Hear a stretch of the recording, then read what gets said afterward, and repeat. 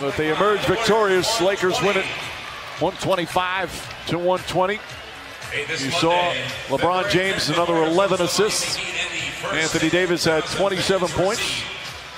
And again for Golden State, 24 for Wiggins in his Golden State debut. Let's go to Lisa. Thank you, Mike. LeBron, I know a win is a win, but how are you guys going to feel about this one as you head back to LA tonight? I think it'll be a little bit mixed emotions, but at the end of the day, you know, it's very difficult to win in this league. And you never want to take that for granted. There's ways we need to get better.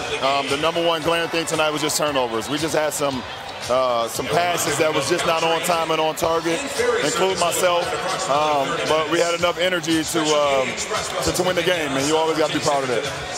I know it's been an emotional 2 weeks for you guys, but how is the team mentally as you get ready to head into the All-Star break?